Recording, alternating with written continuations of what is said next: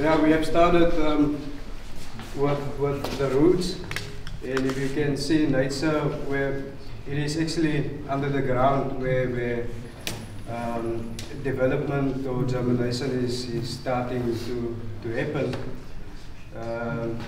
So we thought like the roots is also like the communities or the countries represented in PALCA, like Tanzania, Kenya, South Africa, and all of the other African countries. Yeah, that will also be part of PALCA.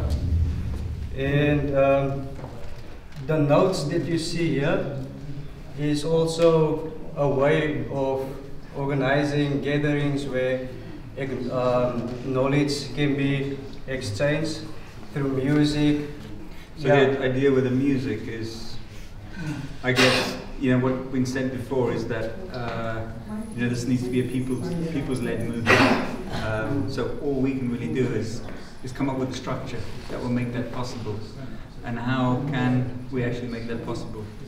So yeah, we can only create the skeleton. It's the people in those communities. They're going to bring the fat. They're going to bring the meat. How can we do that? And music is a great way to do that.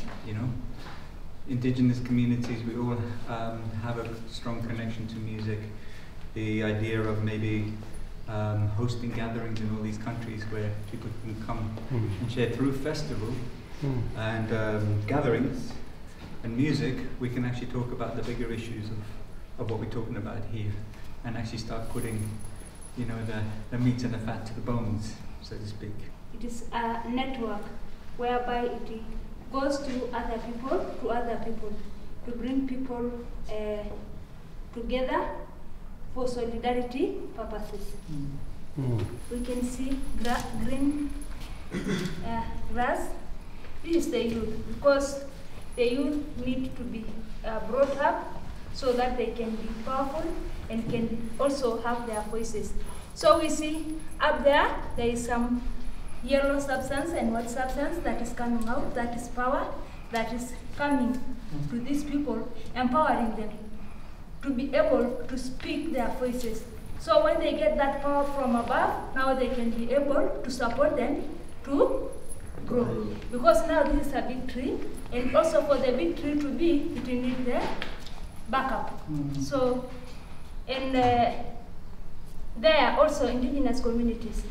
We have to come together, because this voice cannot happen without other voices and different communities. So we have to come together so that this one can happen. And also the gender. We need both women and women for this movement to succeed. Because one gender... Men and women, for sure. Yeah. Men because men cannot work alone and women cannot work alone. We have to bring all the voices together so that it can move. The cultivation, we are cultivating the culture. So we have to get everything that is nutritious, that can make everything on the ground to grow, the grassroots to grow, so that everything can get the fertilizer to grow and nourish. Now, in the center, this is where the fire is coming from. The stomach is what is boiling everything and digesting everything. And through the stomach, it can go to all parts of the body. And from there, when the fire is burning, it can spread all over. Now, we are spreading our hands, welcoming everybody to come, all the indigenous communities across the borders, to come inside, to join our hands together, so that we can protect our rights, our land rights, our languages, and our people, because even people need to be protected. And also to share. We are sharing what we have with our people. Those who have, this movement, it is a one-person road, but now it is becoming, it cannot happen with one person. But if we come together, it will automatically prosper and expand. We also need indigenous knowledge here. like we have been talking about it, we have to use indigenous knowledge so that we can prosper in whatever that we want to do.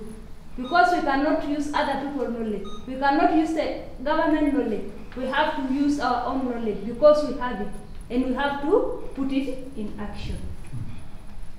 The eyes represent PV. We cannot do without a canal because it crosses the borders. Even if we have not got this gathering, but when we, myself as a Maasai community, can take a PV movie and put it to Twitter, and then everybody worldwide will see what I'm doing. And many people will be changed through the PV. Information, we have to get information. And through this umbrella, because it is an umbrella, it is a network. If the head of the organization or the umbrella gets information concerning the communities, the indigenous communities, it will go faster. And all the communities through the network will be updated of what is going on the grassroots or whenever that they are needed to get that information.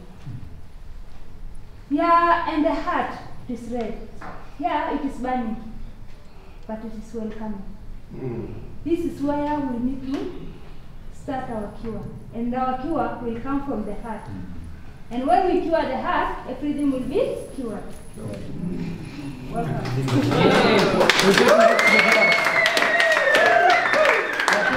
There's going to be challenges. We're going to have growing pains, you know? Yeah. It's going to happen, you know, whether we like it or not. How do we actually create a space to deal with that, you know? The idea of this, putting the fire in the center, coming around the fire, you know, to work things out, you know, to always bring it back to the fire. To do that. This idea of, okay, if indigenous communities, if what we are saying is that we protect biodiversity, we keep it healthy, you know, we need to somehow prove it. You know, how do we document that? You know? If everything we do, we create these arms outstretched, and we're creating this nourishing back into the roots, into the soil that we've created. That means we need to document it. We need to document what's going on the land. We need to prove that the way indigenous cultures live is beneficial. So how do we do that? So these questions are coming out, you know. How can we, you know, we can obviously do it through PV, but this is, you know, with good planning, these are things that we need to think about from the very beginning. Yeah, and also we have the voice here, I have forgotten. We come together to have a voice, because when one person speaks, we cannot be heard. But when we come together and speak together, then our voice will go far and wide. And the spirit will be more on fire. So we have to come together to speak so that we can get one voice which will protect us as an indigenous community. We thought the first step is trying to do some mapping, understanding where the indigenous peoples in Africa are. What is it's a baseline study to understand exactly who is where, who is completely broken, who is still having some culture, who you need what, but just to understand where they are and to get a map of Africa, where these communities are. And then after that, that mapping will help us to finalize the conceptualization of PALCA, where we will also do some consultation with people about the concept.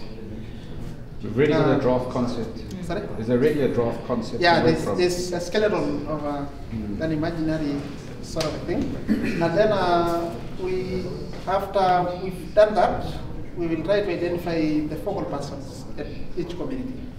Whether there's an indigenous people-led organization or an indigenous community-owned organization, or in a community where they don't exist, we will try to get a focal person right from there to facilitate engagement. And then after that, we'll do some engaging in terms of knowing exactly beyond just knowing where they are, to understand the status of each community. And then from there, we will be able to put up the constitution for PALCA that is reflecting on the realities and issues from different communities. And then From there, we will try to design the program that is also emanating from consultation and engagement. And after that, we put up a governance framework. Based on a traditional system? Yeah, based on a traditional system. And this is where we think we will need a lot of wisdom from our ancestors. Yeah, we need to do a beyond feasible consultation. We need to consult our ancestors because we would like as much as possible. Indigenous communities are very different. And we would like to reflect that difference even in PALCA. And then after that, we will register PALCA. And then after registration, we seek for technical and material support to be able to develop media and communication mechanism. We understand and know that there's a lot of diversity in terms of where the people are, accessibility, what is the best way to communicate. And then the second last activity will be identifying, select the coordinator office.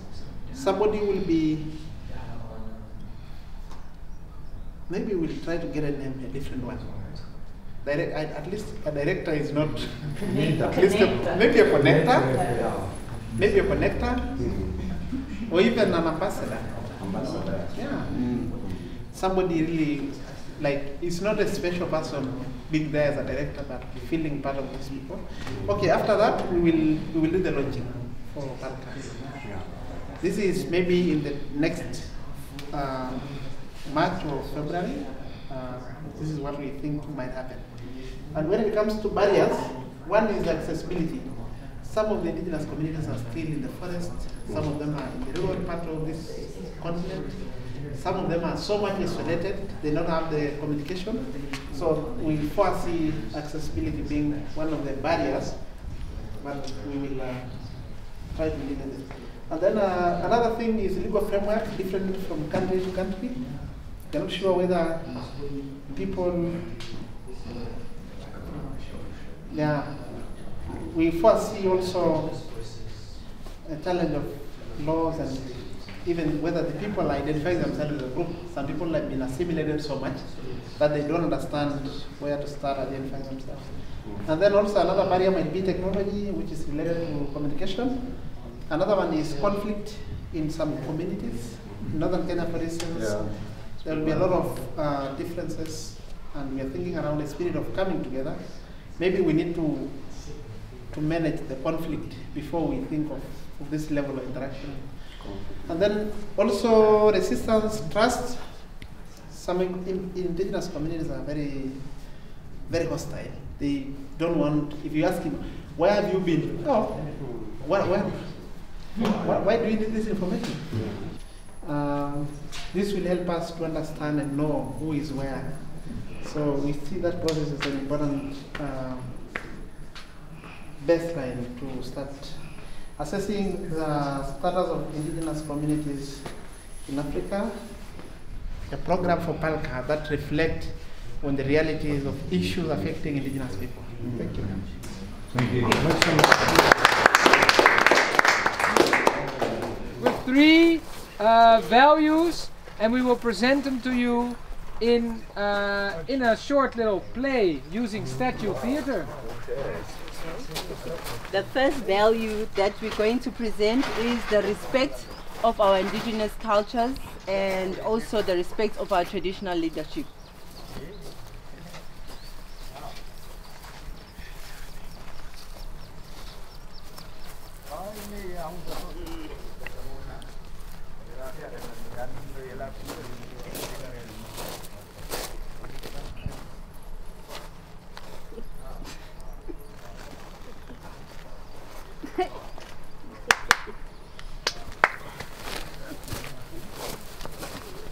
The second value is that in love there shall be unity and solidarity.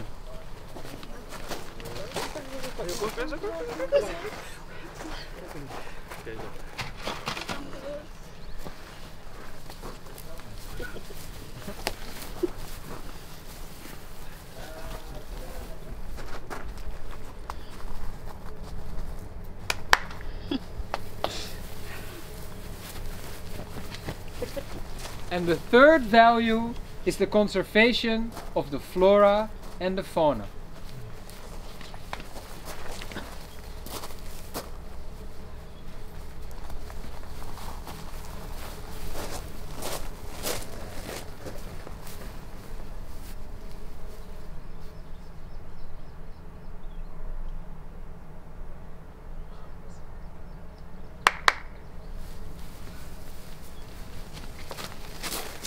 Thank you very much.